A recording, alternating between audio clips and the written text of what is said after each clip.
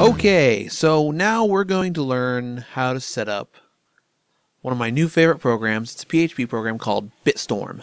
Bitstorm is a pseudo-anonymous BitTorrent tracker. The nice thing about Bitstorm is it only has to have a server that runs PHP to run, and then that's it.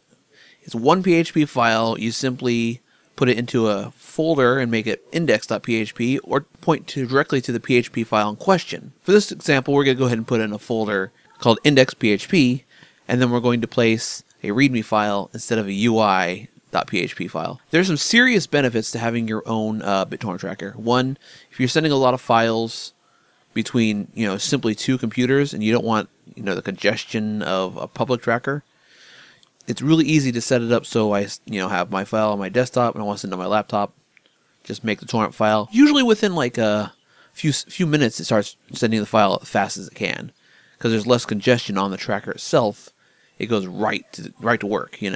Where the major trackers, there's so much congestion there, it might take a long time before they can talk to each other. As you can see, the application is in two pieces. There's of course the index.php, which is what the source code comes from.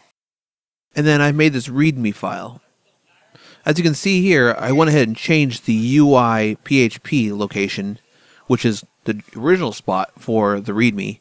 And honestly, if you don't want to do the modification of the README file, just remember, if anyone visits the address of your tracker, they're not going to be forwarded to a readable text. They're just going to get a strange, error. So that's all that really does. The beautiful part about this is now you just simply, either through FTP or on your local host, if you're running your host locally, you simply just upload it to your server. Remember though, it has to be PHP enabled server. At that point, you're pretty much good to go. When you build a torrent, you simply point to that said location.